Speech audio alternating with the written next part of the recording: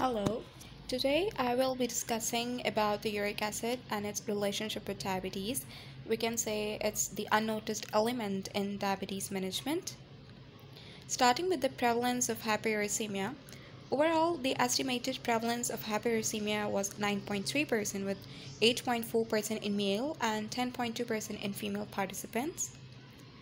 Now coming to the definition of hyperuricemia, when do we call it hyperuricemia? Usually when the uric acid level is higher than 6.8 milligram per dl, we call it hyperuricemia. Now what makes uric acid goes up? If we broadly categorize the causes that lead to hyperuricemia, we have two categories. The first one is underexcretion and the second one is the overproduction. The underexcretion is the one that is usually causing the 10% of the causes, and the overproduction is usually causing the 90% of the causes of hyperuricemia. So alcohol, obesity, insulin resistance are the factors that can lead to hyperuricemia, and there are some medications like diuretics, for example thiazide diuretics and loop diuretics. There are some antituberculous drugs like pyrazinamide and ethambutol. There are some immunomodulators like tacrolimus and cyclosporin, and of course some low-dose aspirin or niacin can lead to hyperuricemia, and a high purine diet can also lead to hyperuricemia. Now, here is the physiology of uric acid production.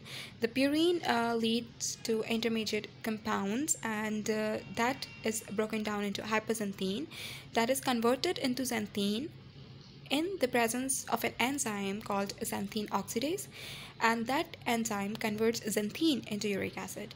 So this blue colored enzyme is the important enzyme that leads to uric acid formation. Now, the symptomatic hyperuricemia develops late. That is, if the hyperuricemia is untreated, that can lead to gout in 22% of cases, or that there is a 22% chance of developing gout.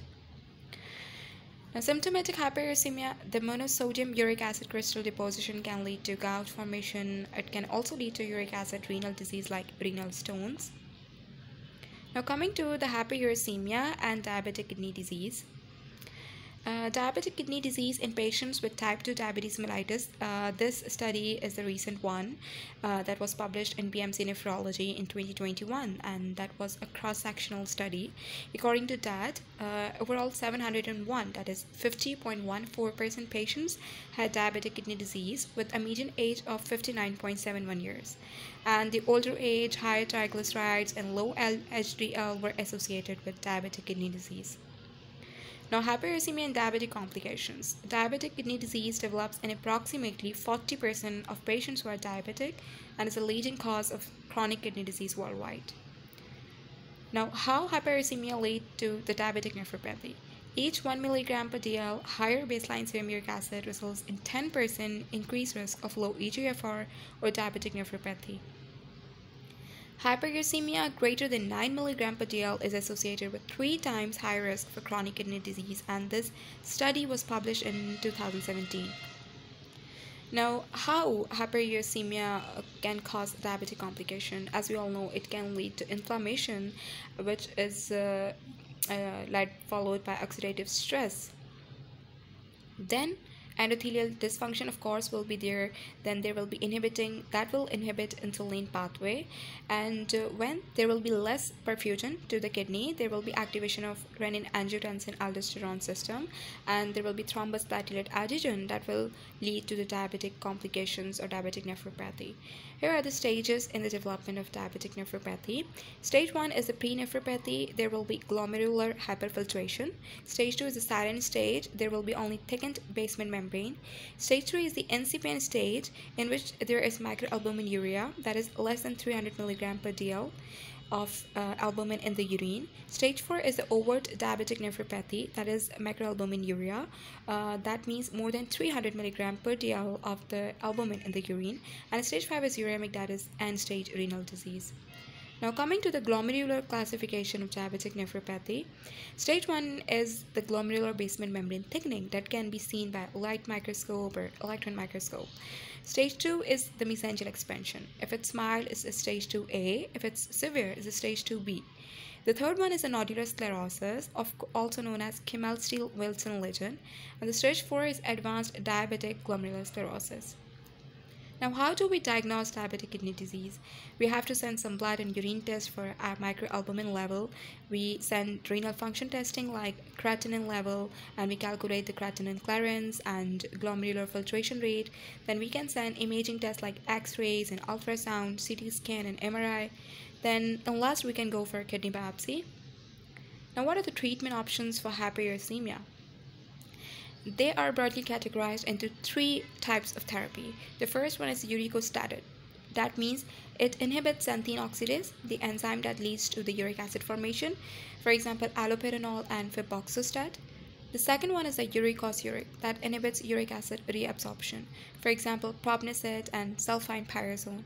And the third one is the uricolytic, that degrades uric acid, for example, uricase. The first choice of serum uric acid lowering agent is the xanthine oxidase inhibitor. Now, there are some points that we have to keep in our mind when we are going to prescribe febuxostat or allopurinol. There will be no renal dose adjustment needed if the patient is having creatinine clearance of more than 30 ml per minute for febuxostat. But if the creatinine clearance is between 15 to 29, the maximum daily dose should be limited to 40 mg per day.